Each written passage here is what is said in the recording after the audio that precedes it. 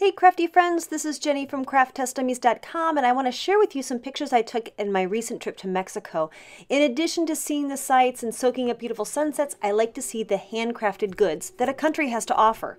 So I stopped by a handcraft market and I saw these beautiful beadwork. Now these are all held in place with beeswax, which is really amazing, and the attention to detail is gorgeous. In addition to that, you have the traditional beadwork, which is done with threads, and it's, again, stunning. I also like these portraits done in yarn. They're from the Huichol Indian tribe. And of course, Mexico is known for these bright, vibrant colors. This is a paper mache sculpture I saw. And then they have these little wood carvings that are, again, brightly carved, brightly painted, and they're just a lot of fun. Now, there's also a lot of natural materials in Mexico. So you see things like these carved onyx statues. And of course, ceramics are popular too. And these are just like regular castings with kind of a natural finish, but what they're really known for are these beautiful, vibrant colors. I'm really kind of enamored with these patterns and styles and designs. I think they're really, really pretty. Also, Mexico is known for religious art. It's a Catholic nation, and so you'll find a lot of nichos like these Madonnas, things with milagros, and ones that kind of combine milagros and niches together. You'll even find the flaming heart on things like purses and t-shirts. Again, beautiful, beautiful colors and designs. Now here's some tin work. These are actually pieces of tin that have been cut apart and then layered. It's a little more modern looking, but it's still nice. And then you've got the Dia de los Muertos, the Day of the Dead, and there's lots and lots of little sculptures and statues. So if you ever get a chance to go to Mexico, look for some of these things or let that artwork inspire you in your crafting. Now, I want to show you what I bought.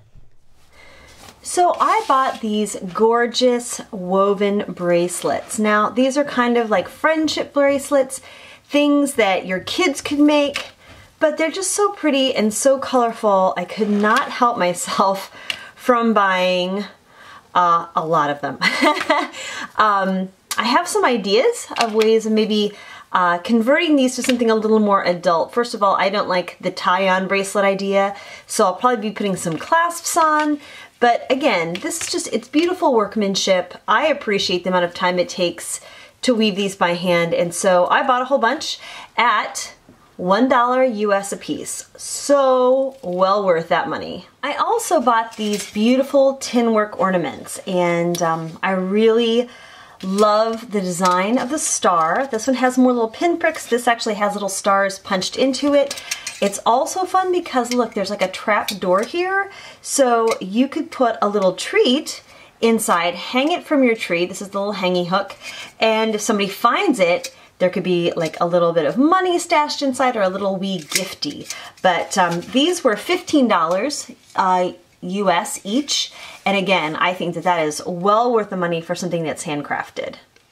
So this is my big purchase, mostly because A, it's large, and B, it was the most expensive thing I've ever bought on a trip to Mexico.